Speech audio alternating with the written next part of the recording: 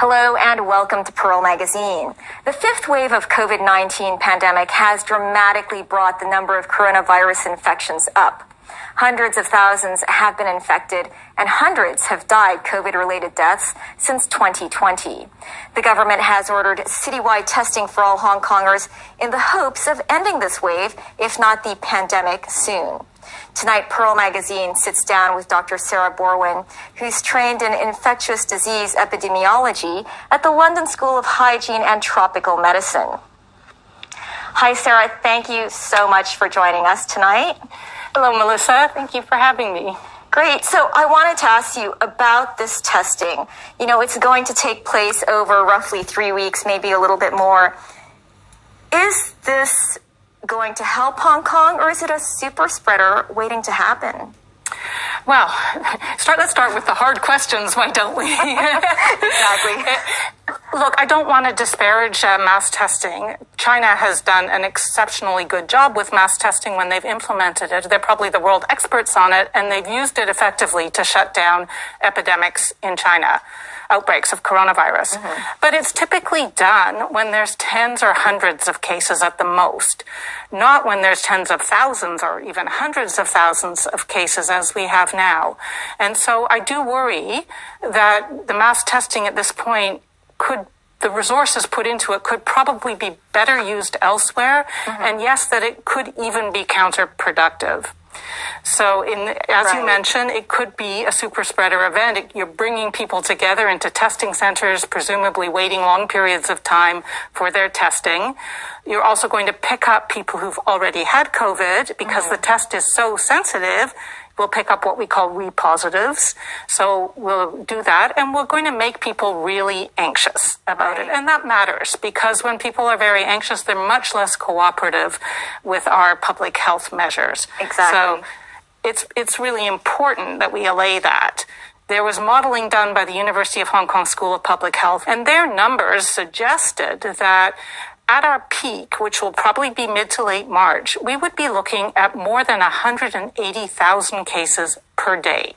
Right. That's a lot. Now, I got to ask, would it then make sense to have a citywide lockdown and do, say, those 3 rounds of testing in a shorter period of time and identify your positives and your negatives? Well, then it begs the question of what are you going to do with all those positives? Because if you're talking about isolating them, it's impossible to isolate that many cases in any kind of community isolation facility. So you'll be looking at home isolation. And do we really need to lock down and take people out of their home? If you lock down and then take people to a testing center, would it perhaps be equally as effective to dish out rapid tests and have people test at home? Right. It's true that rapid tests are less accurate, but does that matter in our current situation? Would it be a better use of resources? Right. And given the numbers that you mentioned on the modeling, do we have the facilities to isolate that many people? No, we don't. So we don't. And so the issue is now we really should focus on only 2 things. One is saving lives. We're having too many people die. We have to focus on saving lives. And the second is on keeping the healthcare system from collapsing. It is really on the verge. And when the healthcare system collapses, the death rate skyrockets because people can't get care for even basic things, even milder COVID, serious enough to need hospitalization, but can't get oxygen, for example. We saw that happen in India. And also, other health problems don't stop happening. People still have heart attacks and strokes and cancer and pregnancy complications and all of those things. And we are already in a situation where it's quite difficult to access some of those things in the public system. Right. So some of the resources that are being spent, massive resources on mass testing, could they maybe be better spent, for instance, leveraging the private system to deliver some of that care? Could they be better spent increasing capacity in the healthcare system and especially on ramping up vaccination even faster and even further because it's really our best tool? Right. You know, you talk about vaccination. Is that kind of our star tool in the fight against this virus, and should it really be mandated? Well, it definitely is the most important tool that we have. We know that the vaccinations are incredibly effective at preventing severe disease and death. There's some confusion in the community because I do hear people say to me, oh, but you can still get COVID if you've had the vaccine. And that is absolutely true, particularly with this newer variant Omicron. You can still get it, but your chances of dying are reduced at least tenfold, probably 18-fold, if you're fully vaccinated and boosted. Right. So it is our most important tool. Now, how do we get people to have it? Mandates. When we say mandate, we don't mean hold people down and stick a needle in them against their will. Right. But we can make life difficult for people to not be vaccinated. And that is happening around the world because governments around the world have found that that is what they need to do to get out of this situation. Yeah, exactly, which is what's happening now. And I mean, you know, to make it difficult for people to get around and also to keep up this dynamic COVID zero that the government wants to have. How doable is that really for Hong Kong? You know, was it it seemed to have been successful last year. What's your take on this zero COVID strategy? Well, Hong Kong zero COVID was an incredibly successful strategy until it wasn't. So, and that's the long and the short. I think it was the right strategy at the beginning, and I think Hong Kong did it very, very well. The rest of the world could take lessons on how we implemented zero COVID early on. But it's a holding strategy, because unless the virus is going to go away forever, at some point you have to stop doing zero COVID. You need an exit strategy. You need a plan for exiting from zero COVID. And that seems to be where we haven't been as strong. Right. So, I mean, we've seen other countries do it. From a medical standpoint, what is the best course of action when it comes to kind of balancing the public's health with quality of life and ideally exiting this zero COVID? Yes, I think we're all a little bit tired of it. Yes. I think we can look at other countries that have done a good job, and the two that come to mind immediately are Singapore and Australia, both of which had strict zero COVID strategies, but have also managed to transition out of it, or are in the process of transitioning out of it, through a combination of very high vaccination rates, very good, consistent, and strong public health messaging that's clear, and trusting government, and flexibility. And by flexibility, I don't mean being reactive to everything that happens and panicking. I mean having a plan that you can pivot to when things don't go the way you hoped they would. Right. So Hong Kong hoped that they could maintain zero COVID indefinitely. We could kind of see this Omicron comet streaking across the sky towards us. And yet we thought that if we were more and more strict with our quarantines and we culled the hamsters and we practiced social distancing, that we could keep Omicron out. And we could see around the world that that wasn't going to happen. Right, exactly. I mean, we've had flight bans going on for the last year. Yeah. Does it make sense to continue with these flight bans, to continue with these long quarantines of arrivals, vaccinated arrivals who test negative?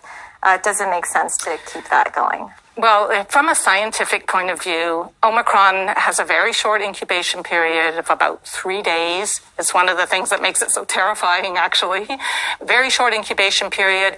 You're contagious from 1 or 2 days before you show symptoms, if you show symptoms, to 3 to 5 days afterwards. So by 7 days, it's not impossible, but very unlikely that you will transmit to anyone. So, of course, 2 to 3 weeks of quarantine is not scientifically necessary in that setting. It is likely that there are other reasons for doing it, such as discouraging people from traveling at all. Right. Now, I got to ask this. We are seeing a lot of children get infected and dying. Yes. This is a high death rate for children compared to other countries. Yes. What is the reason what is going this? on? Yes, this has been really tragic. We have had several deaths in children, and we don't exactly know what's going on there. So we know that Omicron has some tendency to be more severe in children.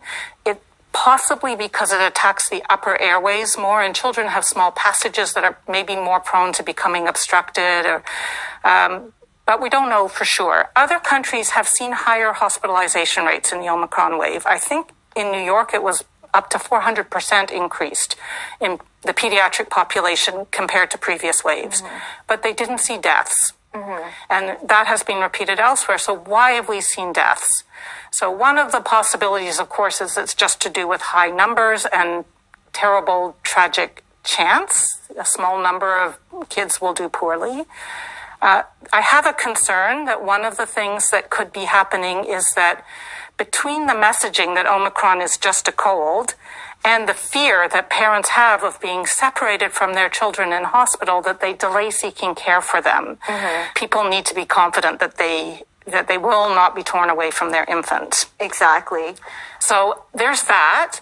There is a theory as well that our children have been so protected over the last 2 years from any virus. Really nothing. They've worn masks, they've been out of school, they've been socially distanced. We haven't had any viruses really significantly circulating. And so their immune systems are like out of shape, right? They haven't had any exercise. Yes. And we have no community immunity to coronavirus because we've been so successful with zero COVID that we have no level of community immunity. Right. And then there's this theory that it's the variant. So we have a variant of Omicron that is spreading through Hong Kong, is the BA2 variant. It's a subvariant. So, and there is a little bit of preliminary evidence that maybe it's not only more transmissible than the first Omicron, but also maybe a bit more severe. And maybe it's worse in children. We don't know. It could be that in other places where the first variant went through first, it gave them a kind of protection against the second variant when it swept through, and we didn't catch the severity signal. I see. But all of these are just theories. We don't know. Okay. What we do know is that we can protect children by vaccinating them as young as 3. Pregnant women can protect their newborns by getting vaccinated in pregnancy. And you can vaccinate people who care for children who live with them. So your best tool is still vaccination. Sarah, thanks so much for your views and your inputs tonight. When we come back, a business leader's perspective on the government pandemic efforts. Stay with us. Welcome back to Parole Magazine. It's not easy for government leaders to balance people's livelihoods with their health and safety. Has the government done enough to protect local business operators and keep the city's status as an international business hub? Parole Magazine talks to business leader Michael Tien to see what he thinks. So, Michael, thanks for joining us on the show tonight. The government is planning this mass testing of 15 days or more. What is your take on this? It's doable. We need to have bite the bullet, do a mandatory testing, separate, the infected from the non-infected, all right, at one point. Right. But the key is that we need to do it within a very short period of time, because otherwise, after you get tested, then you still have cross-contamination.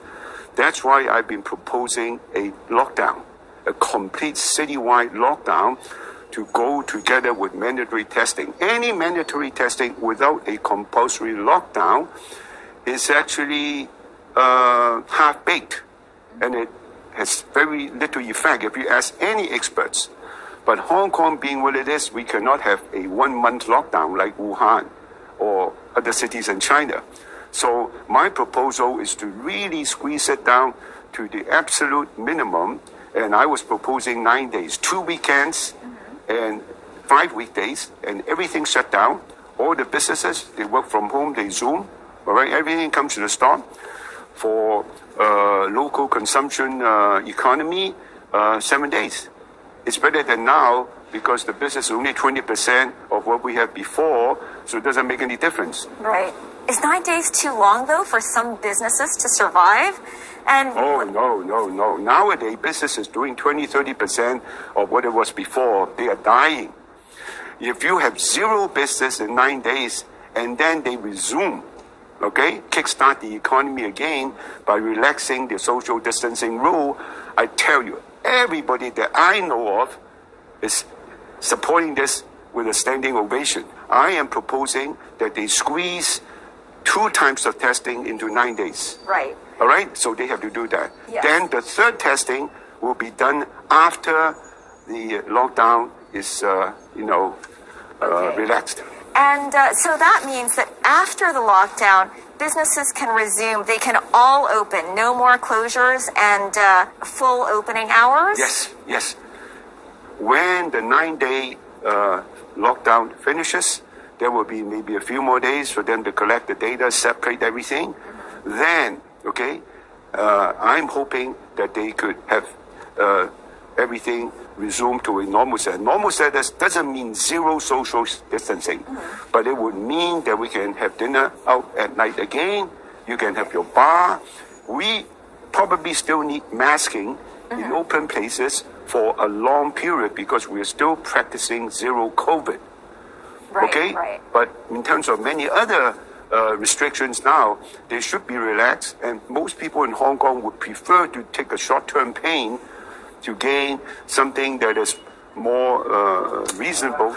There has to be enough isolation facility to separate those who are infected and those that are not. Now, if they don't have enough isolation capacities, all right, they're cranking up all that now. But there may still be a shortfall because we don't know what's the result of the mandatory testing. It could be more than the facility they have. Then the rest are forced to stay home. Okay. Now let's talk about the quarantine for arrivals, for Hong Kong citizens arriving. It was at 21 days. It's currently at 14. I think 21 days is horrendous. They should change that. All right? They should change it to 14 days. And I think 14 days is fair to cover both of these variants. I had spoken to AmCham, and AmCham had said one of the things that their members are really struggling with is the children, the education system, this homeschooling. Hong Kong has been on homeschooling actually since 2019. How long can this go on? After the testing, do you think this is something that could resume regular school in class? I think the zero COVID policy is tenable in the long run if we have enough isolation facilities, right? And we really seal off the airport to it airtight, all right? Right. Then it becomes tenable, and the schools will probably never have to go back to Zoom again. But right now, you're right. Okay, a lot of people are sick of it. They're taking their kids leaving Hong Kong. But I would like to, plead with them to give Hong Kong one more chance and don't leave yet. We've had a good year or 2 years to learn lessons from other countries. Look at, what works and what doesn't work. Somehow, it looks like we're right at the beginning of the pandemic. We continue to practice zero COVID. We should have no exemption whatsoever. If we practice this zero COVID, shouldn't we be mandating the vaccine then? With the vaccine, it has been proven that it will only protect those that are infected from serious illness. It does not stop you from passing the virus on to others. All right? So because of that, if you want to force somebody to get vaccine, they will say, on what ground would you want me to do that? Right. And if you say it's for your own safety, they would say you're affecting the lives of others. They would say, no, that's not what the experts said. The thing is, though, is if we are to live with this zero COVID, then people not taking the vaccine does affect our life and our quality of life. No. It does, because how can we get to zero COVID when we have... If you believe the premise that vaccination only protect those that are infected from serious illnesses, all right, they have to answer for themselves. Let's talk about this dynamic zero policy, COVID zero policy. Is this how realistic is it that Hong Kong can do this when so many other countries are living with the virus? This is really, really a good question. In a sense, we are caught between a rock and a hard place. All right? But I would say that in life, you cannot have the cake and eat it too. We have an open society connecting to the rest of the world. But then we have to practice zero COVID because we are part of China. And connecting with China is equally as important to a lot of people than connecting with the rest of the world. Practicing zero COVID requires two things. First of all, basically the population is docile. They do listen to the government. Whatever you ask them to do, they will do. And secondly, you have a regime that is very efficient and enough manpower on the government side to enforce the zero COVID, such as immediate lockdown, specific districts. We don't have either of these conditions. First of all, our government don't have that kind of manpower to enforce the kind of control that mainland would. And secondly, the mindset of Hong Kong people is different than mindset of mainlanders. Right? So just the case of vaccination, yes. Even with people dying by the dozen every day, the elderly still, don't feel that they should take the vaccine. I mean, that's exactly it. How can Hong Kong live with this zero COVID policy and still retain its status as an international business hub while trying to please China? All the investors and businessmen in the world should realize that Hong Kong is not a place where everything is perfect. In terms of COVID, they would encounter a lot of inconveniences.